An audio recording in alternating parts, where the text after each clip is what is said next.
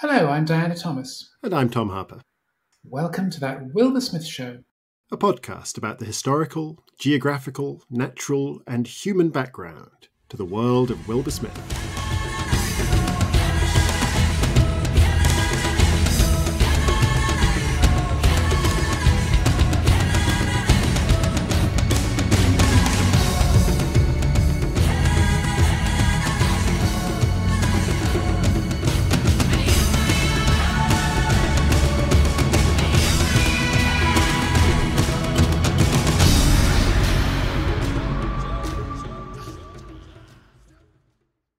I wanted to come to the Volga, to a definite place, to a definite city.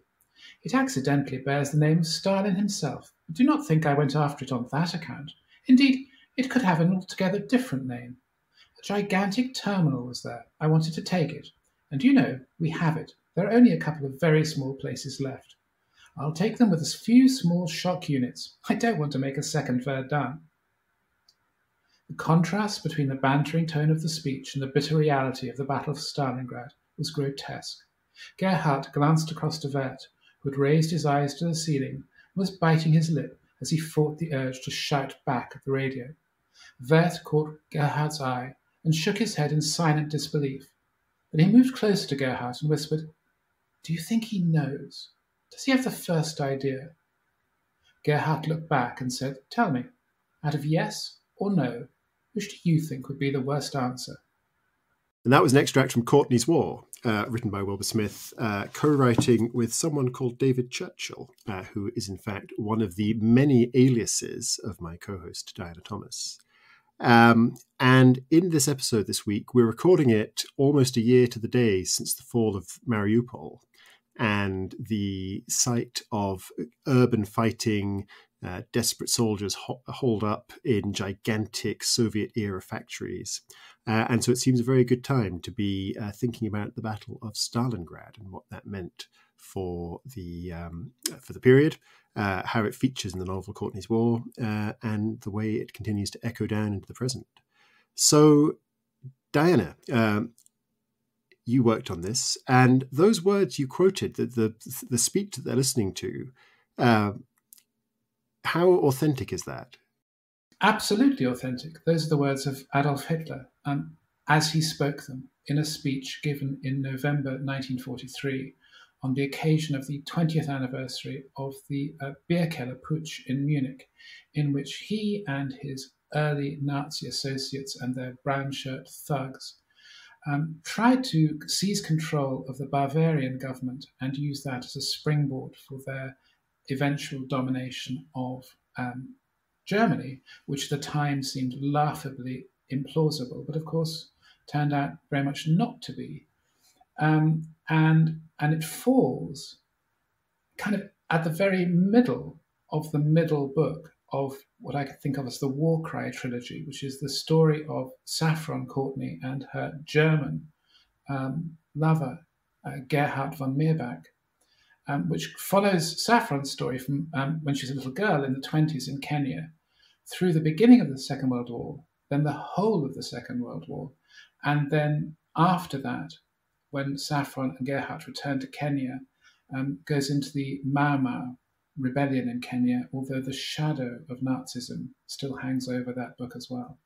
Yeah, because this is a book that, and I'm assuming this is a deliberate choice, absolutely starts in, I think, April 1939, just before the war breaks out, and it ends in, I guess, May 1945, as the war finishes. It does, yeah. So it's completely contiguous with the timeline of the Second World War. Presumably that was a choice, that this book is going to span the entirety of that conflict. It's sort of accidental, really, because this particular book, Courtney's War, was really not considered at all, because the original brief was that Wilbur would like me to co-write a sequel to Assegai, just one sequel. And Assegai is set in Kenya in the years before the First World War. And the Courtney in question is Leon Courtney, who's sort of one of those members of various sub-branches of the Courtney family that weave in and out of history. And he has been cashiered unfairly because he's been wrongly accused of cowardice and thrown out of the King's African Rifles. He sets up as a game hunter, and one of his clients is a bullet-headed Prussian baron called Otto von Mirbach, who runs a great big industrial complex and has a mistress called Eva, who Leon Courtney falls in love with, thinking that she's German. She's in fact not. She's a British spy who's kind of spying on von Mirbach. And to cut a long story short, Assegai ends at the beginning of the First World War, and Otto von Mirbach has set off to southern Africa in a zeppelin carrying a load of gold, which they're going to give to South African supporters of Germany and sympathisers of Germany, to foment a rebellion against the British and thereby weaken the British in Africa. And Leon kills Otto and runs away with Eva. And Eva is pregnant at the time that the book ends, which is actually the end of the First World War. There's a kind of coda at the end of the book. And so my idea was, when we were first talking about a sequel, well, let's make it about the children of the characters in Assegai. So the daughter of Leon and Eva is Saffron Courtney. And Otto has two sons with his wife Athla. One of them is Conrad, the older son, who takes absolutely after his father. And the other is Gerhard, the younger son, who's much more his mother's child and is wants to be an architect. He's very artistic and devastatingly handsome. Anyway, so Saffron and Gerhard are kind of star-crossed lovers. They meet just before the war, as you say. They're star-crossed twice over. Firstly, because the very last person that they should be marrying is one another, or be falling in love with one another, because their families are sworn enemies. So it's proper Montague and Capulet stuff. And also because a Second World War is about to break out. And I was struck by the fact that Wilbur's works, there was quite a bit about the First World War in The Sparrow Falls and The Burning Shore and Assegai. But nothing really, apart from one book set in Abyssinia. There's very, very little about the Second World War. I thought it'd be fun to go into that particular world. And it happened that I'd been writing about it already and I'd done a huge amount of research. So I thought, oh, good, I can use it twice over. And so I basically, out of that seed, for one sequel, grew 3 books, because the story just kept expanding like Topsy, as I'm sure you've been familiar with the same sort of thing happening. And so Stalingrad is the kind of pivot, really, of the trilogy, in the same way that it's sort of the pivot of the Second World War, and certainly of the Second World War on the Russian front. I mean, Stalingrad is absolutely crucial. Yeah, and I thought of it about being the centre of the pivot point of the book, but of course, as you say, the pivot point of the whole trilogy, and that's, as any author knows, that's quite an important point to kind of get to. Absolutely. So we're going to get to Stalingrad. Let's just talk a bit more about Gerhard, because he is, and you used the phrase "good German," which is a very ambiguous, potentially loaded phrase. Well, it was that kind of post-war phrase, wasn't it? The idea of the good German who had not been, it wasn't his fault or her fault. They weren't a Nazi, but they were just caught up in this whole thing. Yeah. Yeah, but I can never hear that phrase without kind of thinking of it in inverted quotation. Oh, it's very loaded, absolutely. Yeah, because he joins up. So, I guess first of all, for those who haven't read the book, can you tell us a bit more about his character? Yeah. And then the follow on from that is, as you and Wilbur are working on writing roughly half the book from the point of view of a German fighting to defend the fatherland, tell us about the challenges that come with that. Very early on in Warcry, Gerhard helps out the family lawyer who's been a loyal, Isidore Solomons, who's been a loyal servant, and his father before him, to the von Mirbach clan. But because he's Jewish, he's kicked out. He loses. Conrad kicks him out. Yeah, Conrad, Gerhard's nasty brother. Yes, and he's left impoverished. And Gerhard, out of pity, gives Isidore enough money for him and his family to be able to escape Germany and go to Switzerland, which infuriates Conrad. And what happens in War Cry is basically to avoid punishment for helping a Jew, like being sent to a camp or something. Gerhard is punished in a different way, but he's forced to join the Nazi Party and to act in every way as if he's a loyal, passionate, committed Nazi, basically to lie, to make his whole life a lie.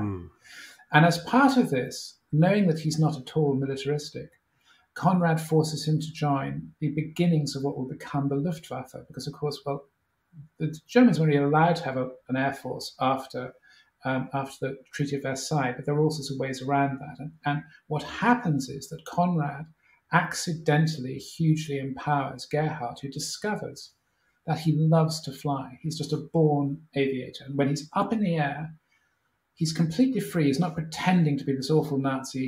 He's just in his own little private universe. So he is a brilliant pilot, and this transfers therefore into service with the Luftwaffe, and he's a fighter ace. Okay, so how then do you make this kind of a character acceptable? And the answer is in two ways. In the first place, a number of ways, actually. The Luftwaffe, along with the Afrika Korps in North Africa, certainly in kind of British post-war mythology, the Luftwaffe were kind of given a pass on Nazism. I mean, they were just flyers, particularly fighter pilots. Not so much bomb, but if you're a fighter pilot, you're kind of a gladiator, one-on-one. And there's lots of stuff, for example, about RAF fighter pilots and former Luftwaffe pilots meeting up after the war. And they'd sort of jousted. There was this kind of very medieval idea of these pilots jousting. And actually, funny enough, you get that in Sparrow Falls. And also in Burning Shore in the First World War. And Wilbur, of course, is a great lover. I mean, the whole flying thing. His father, I think, loved flying, loved nothing more than flying. Yes, he had the tiger moth. Yeah, and named Wilbur after Wilbur Wright. Absolutely. And by making him a pilot, that took but he realizes also just how awful the kind of Nazi project really is. Gerhard is absolutely committed to the idea that he must somehow bring Hitler down or contribute to that. But in the meantime, you know, he's fighting this war. He's a Luftwaffe officer, and he ends up, his unit is transferred to Stalingrad, although he first sees it as he's escorting bombers over Stalingrad in the summer of 1942 to sort of soften the city up. And at that point, it looks tremendously easy. They're just going to walk into the city. It's going to be a doddle. It's like as easy as they walked into Kiev the previous year, or Smolensk, or any of those cities.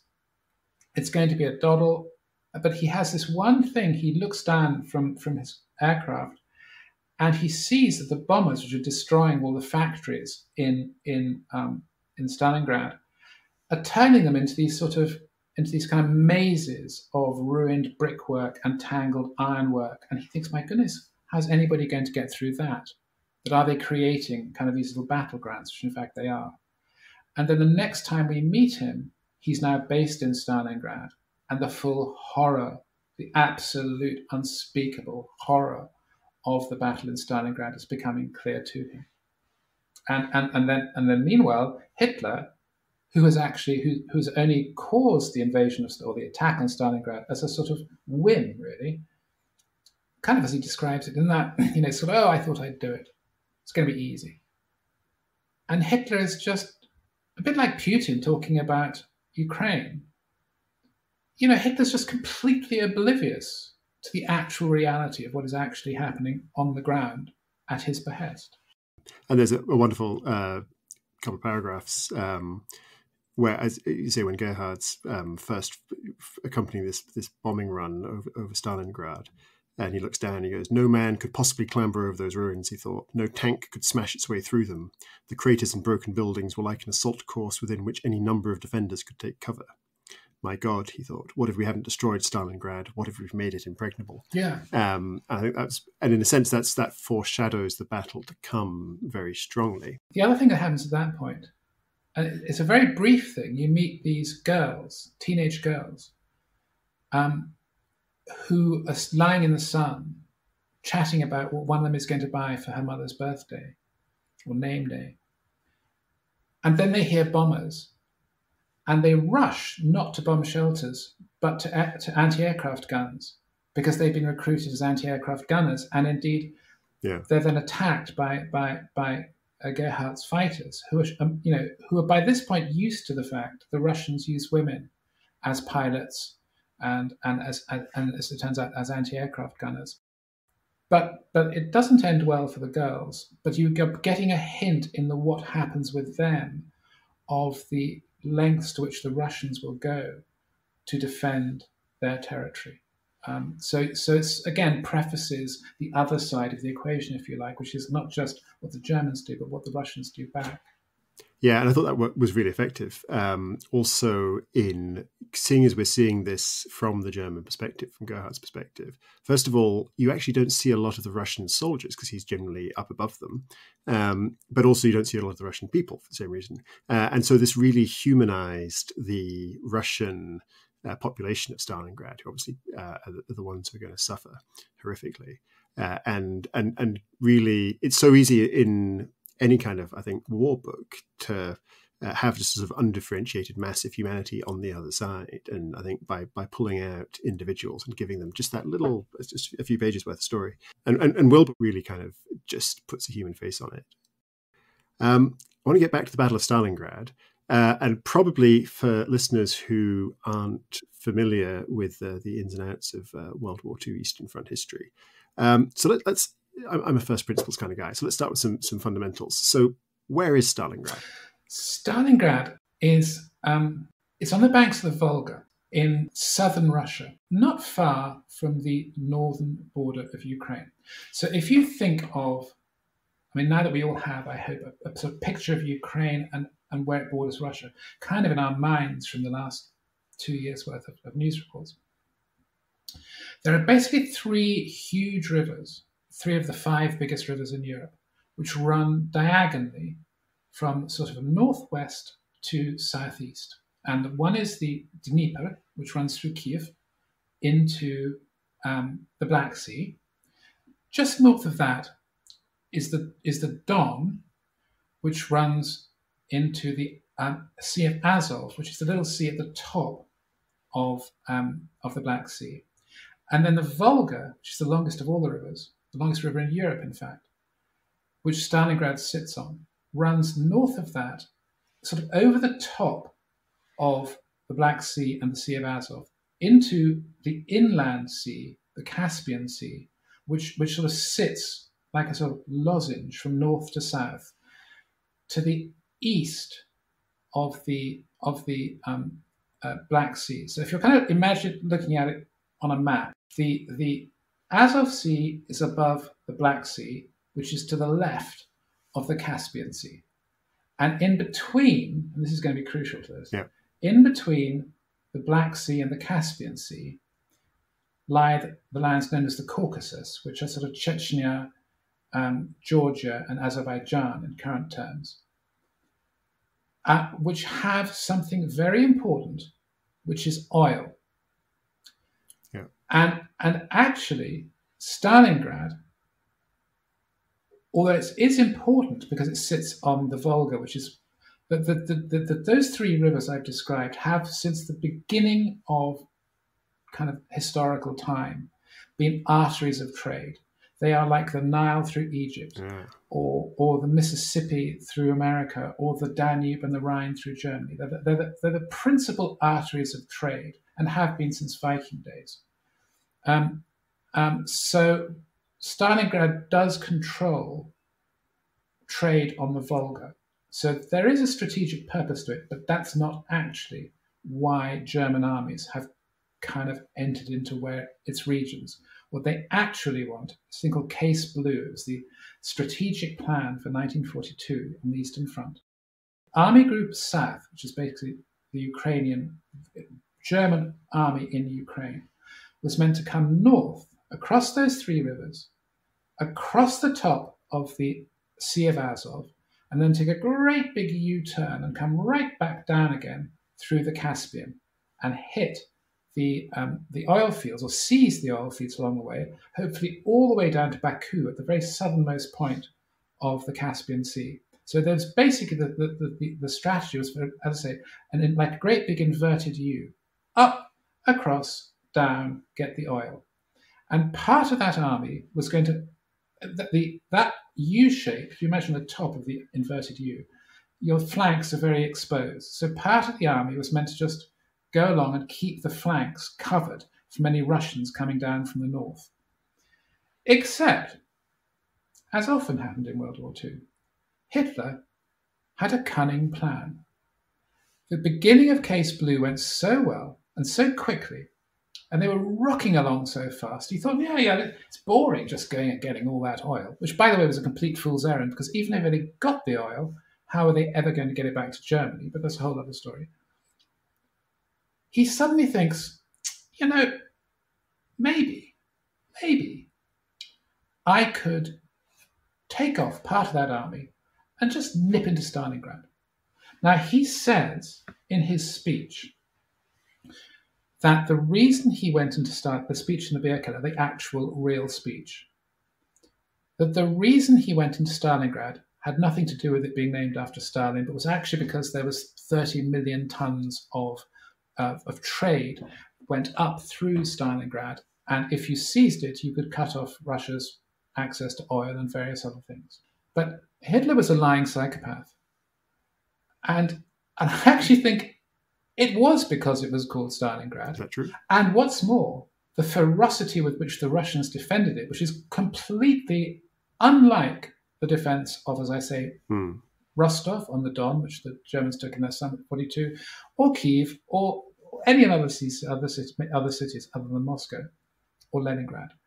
The ferocity with which they defended it, I am sure, was because Stalin did not want Stalingrad falling into Hitler's hands, and Hitler wanted absolutely nothing more than saying, I've got Stalingrad, because it would be such an incredible propaganda victory and such a humiliation of his enemies. So fundamentally, I think, but maybe this is because I'm a writer and I think about human characters, but to me, it's a battle of egos. And you see it in Ukraine now, not just in Mariupol, as you describe, which is a very, very Stalingrad-esque in terms of that. Say I think it's the Azov steelworks, isn't it? The steelworks that become, but also in Bakhmut, the way that the Russians, who are now kind of as we're playing the role of the Nazis, charge into Bakhmut, think, we'll get this. And then once they're there, they do what the Germans do, which is they refuse to move out again. That actually, they just keep on throwing more and more and more men into Bakhmut, which is exactly what happens with the Germans in Stalingrad, and indeed the Russians defending Stalingrad. I mean, there are 2 million casualties. 2 million, if you add up the two sides, over this one city. There is no strategic justification at all for this to happen. I mean, it makes no sense. But it's just that neither of these two men is prepared to let go. And so this appalling human disaster occurs because of their will. Yeah, it's funny. I've heard historians kind of rubbish this idea that it's about the name and it's the prestige and the ego. And I, like you, I don't buy it at all. I think Hitler understands the power of propaganda like no one else. Oh, God, yes. And Stalin has ego like no one else. So it boggles my mind that it would not enter their calculations. But look, we're seeing it play out now. Who in their right mind does not think that the will of Vladimir Putin is absolutely central to everything that has happened in Ukraine since February of 2022 and the invasion of Ukraine? I mean, Plainly it is. Yeah. And on the other side, would Ukraine have hung on in the way it has? Would it have garnered global support in the way it has if its leader, Zelensky, wasn't fantastically charismatic and cool and everybody adores him kind of thing? So he's easy to portray as a sort of tremendous good guy, and Putin is a tremendous bad guy. But Putin could at any point have stopped. He could have stopped the invasion in the first place. And he could even now have stopped the way in which it's presented as a battle against Nazism. Zelensky is Jewish. But also just, the shelling of civilians, the bombing of civilians, the deportation of children from Ukraine or Ukrainian territory, former Ukrainian territory, into Russia, the indiscriminate killing, the fish rots from the head down. It's a bit like when I was at university, there was a big thing that's sort of structuralism. And one of the reasons I never studied English literature was there's this big sort of move in, I think also in art as well, to pretend that somehow books are not a reflection of their authors and paintings or works of art not a reflection of their artists. Because it's all just, the greatest sweep of history, or it's this, or it's the reflection of society, whatever. This is just academics who can't bear the idea that there might be people who are genuinely creative or can't bear the idea that there are people who are genuinely powerful. Yeah. I mean, it's simply impossible. Of course, there are socio-political reasons for the rise of Stalin and the rise of Hitler. And the rise of Putin, for that matter. Indeed, absolutely. You can absolutely describe why the particular historical circumstances, but in the end, the person who takes advantage of those historical circumstances determines a huge amount of what follows. Why else, for example, would people be so upset about the idea of Donald Trump becoming president again? And it's a hugely consequential election for a very important country. Yeah. It really matters. It's absolutely about, and yeah, of course, I'm an author, I think of people, but it's just impossible to account for Stalingrad without accounting for Stalin and Hitler. Just, but what happens is that other people, as is happening in the Ukraine before our eyes, are then sacrificed on both sides to the whims of the people in charge. Yeah, and we've seen that very strongly in Bakhmut with these sort of human wave attacks, and you see it as a sort of the original case really in Stalingrad, of this kind of urban warfare in Stalingrad. Yeah. I was fascinated, that passage I read out about from the book about where Gerhard sees the shattered buildings and thinks, "Gosh, that's going to be pretty difficult to take." And my first thought when I read it was, "Well, that's a pretty obvious point." But then I reflected on it. I thought, of course it's not, because actually at this point in history, it's never happened before. We're in the first war where there's been real kind of bombing of urban areas, because they weren't really able to do much of that in the Second World War, certainly in terms of then fighting them, having to fight in them. And I think the bombing of Stalingrad, I think I've heard that that initial bombing, I think it's 2 or 3 days worth before the tanks come in, is I think the biggest loss of civilian life in bombing raids until Hiroshima. That's right. Yeah. So it's an absolutely monumental bombing effort. And of course, the German, because it's good that as you say, places like Kyiv and I guess Warsaw and so on, and Paris for that matter, they've rolled through without a lot of resistance, and so they've never had to fight in a shattered city. The closest they've come, and this is kind of indicative of the Hitlerian mindset. The closest they've come on the Eastern Front is Leningrad. So they've reached Leningrad quite quickly in 1941. Yeah. But the Russians have been able to hold on to it, a bit like with Stalingrad. The Germans weren't able to take the entire city, which meant that the Russians had a tiny foothold, which meant that they could supply across the Volga into that foothold. And when the Volga froze, it became consequentially easier in the winter. Similarly, in Leningrad, I think it's Lake Lagoda. No, not Lake, there's in Hungary. Anyway, there's a lake directly behind Leningrad, which basically they could supply across the lake. So Leningrad couldn't fall. it was a 900-day siege. What's fascinating is the Germans don't say, okay, look, let's just not keep trying to take it. Let's just seal it off. Let's just make sure they can't get out. And then let's redirect our forces to a place we can take.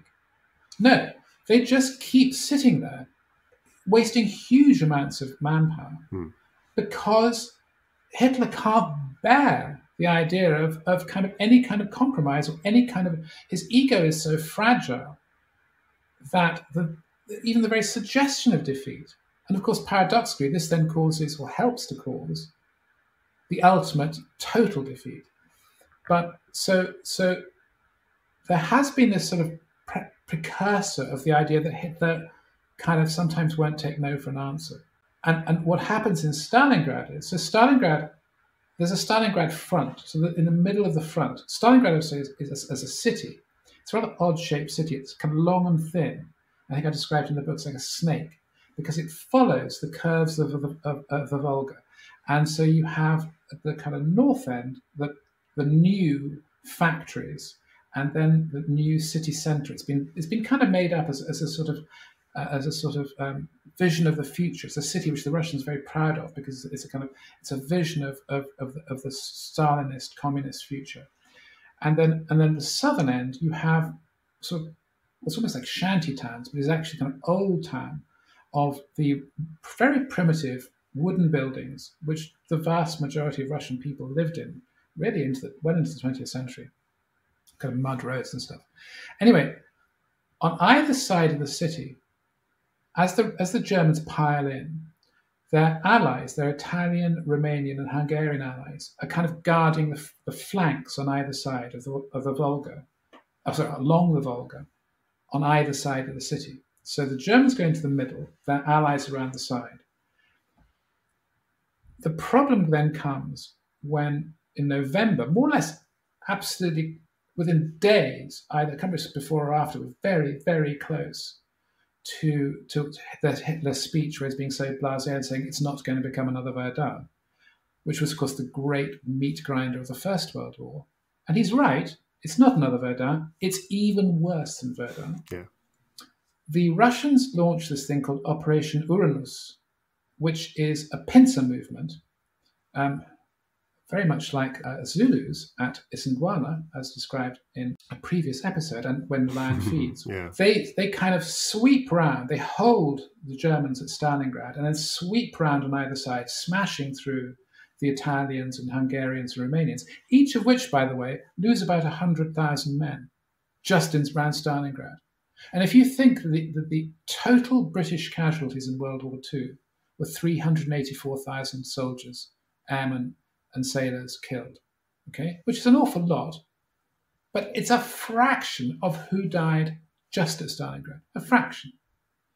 Anyway, there's a point, a brief point, where the Germans can still get out of Stalingrad. Yeah. And Hitler, of course, can't bear the idea that they would have to retreat. His generals saying, look, let's just fall back, we'll create a new line, it's fine, didn't take it, cut our losses, retreat, make an orderly retreat, which is quite a difficult thing to do, but it's possible. And let's just set up our next line of defense kind of thing. Hitler won't have it. And then Goering says to Hitler, don't worry, I can supply them through the air, which is kind of one of the things which you kind of get a hint of in Courtney's War, because he has these ludicrously overblown notions of how well he can supply this gigantic army with everything that it needs via the air. And of course, it's nonsense. Yeah. So, there aren't enough planes. They get shot down. The landing grounds get bombed. But it's just a disaster. If you think of how hard it was just to supply a few people at Arnhem, for example, this is on a gigantic scale.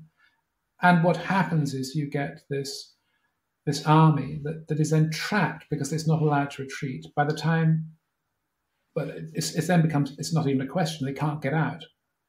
So now they're just going to be squeezed. It's the Kessel, as they call it. And they're going to actually have their own tactics played on them, because this is how the Germans had captured huge amounts of territory on the way into Russia, which is doing exactly this kind of pincer movement. So the Germans are trapped. They have no food. They have no oil. They're running out of bullets.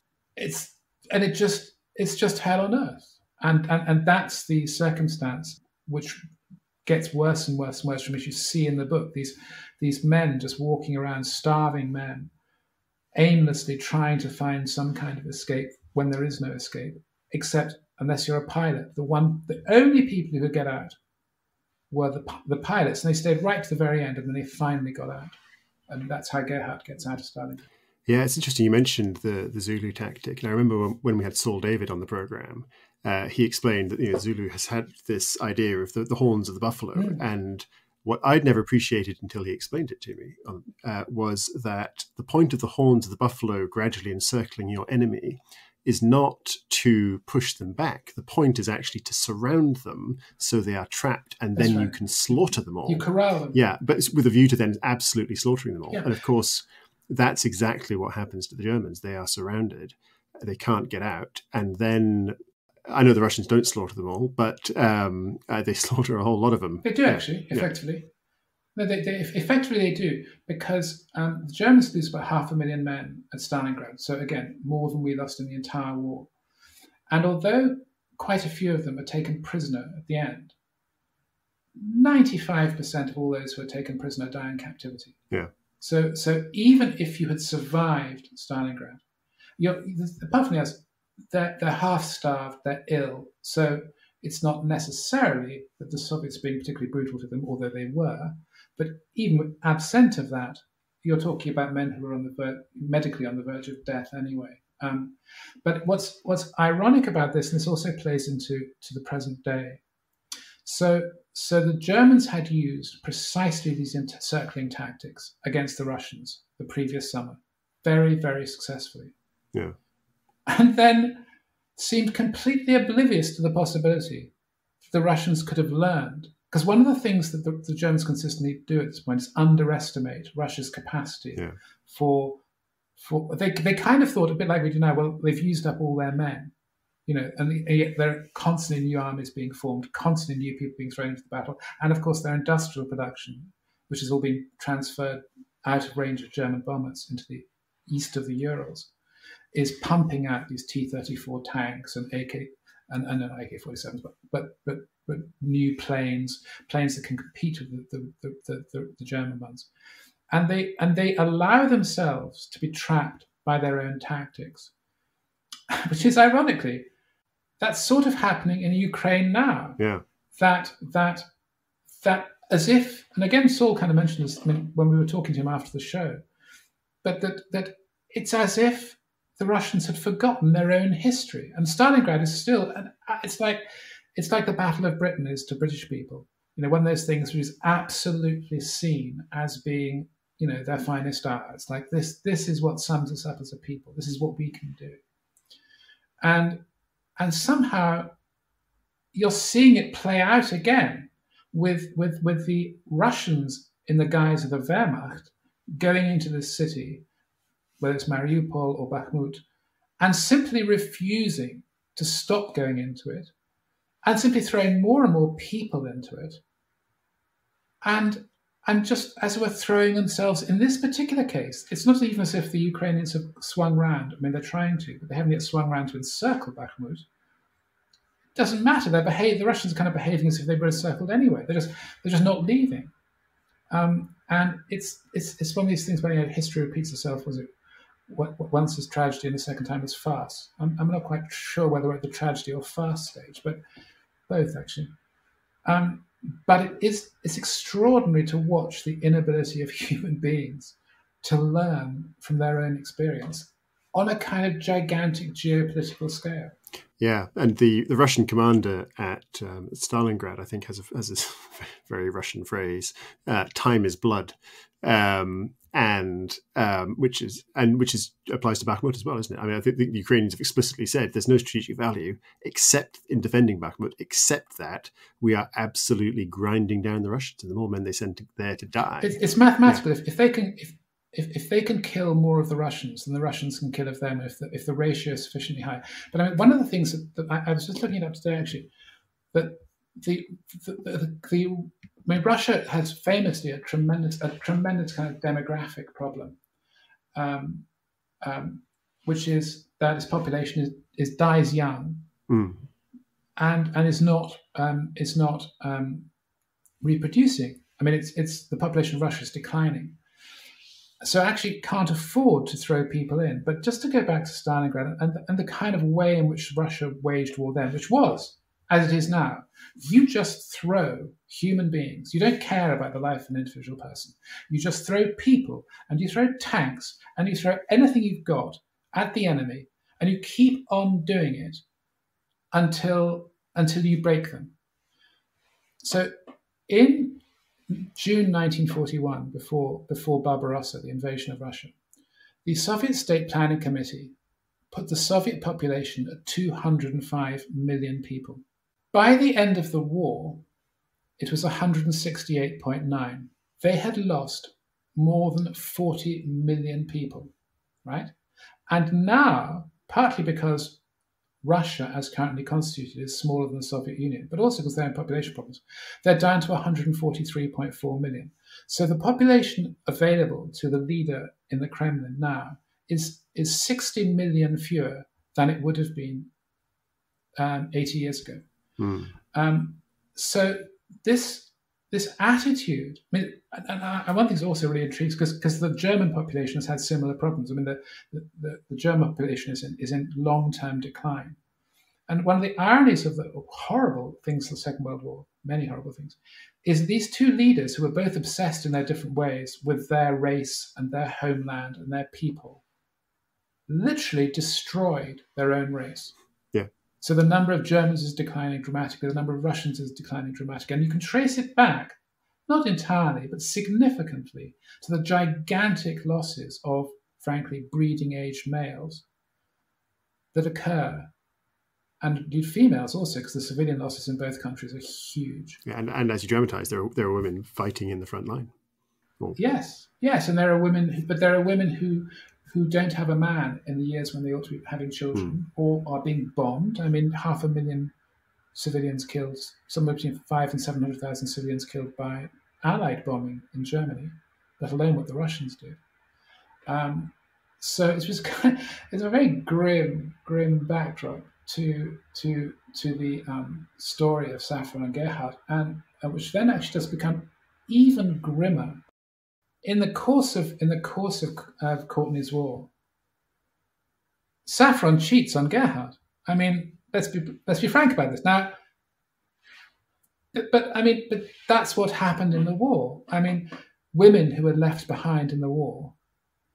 I mean, the wartime London was probably, I should imagine that the kind of promiscuity of wartime London wasn't equaled, and I should think the sort of 70s, not even the swinging 60s, because the swinging 60s didn't swing for great numbers of people. But wartime London, what happens in war is very basic human, primitive, atavistic urges, which is we need to reproduce. We're losing all these members of the species. And you could be dead tomorrow. So let's make love tonight, you know.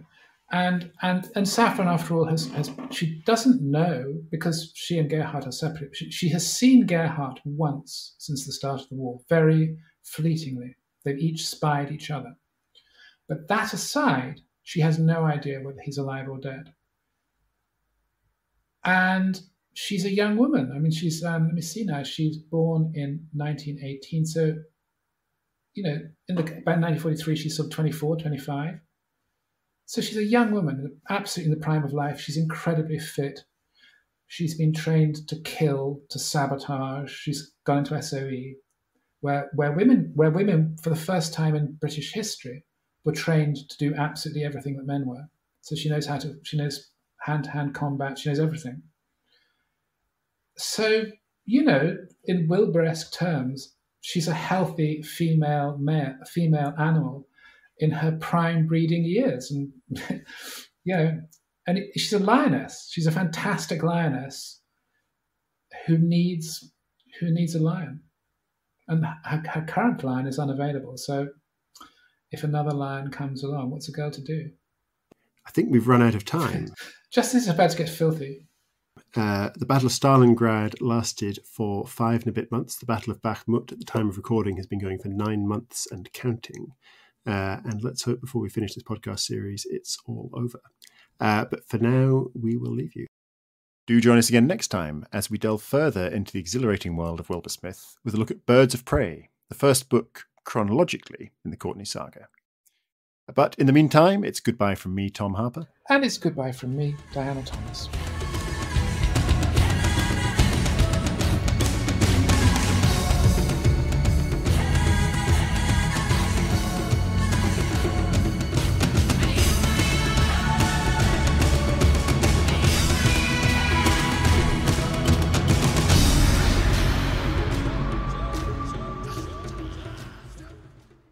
That Wilbur Smith Show is produced by Christopher Wynne. Music by Dewey DeLay.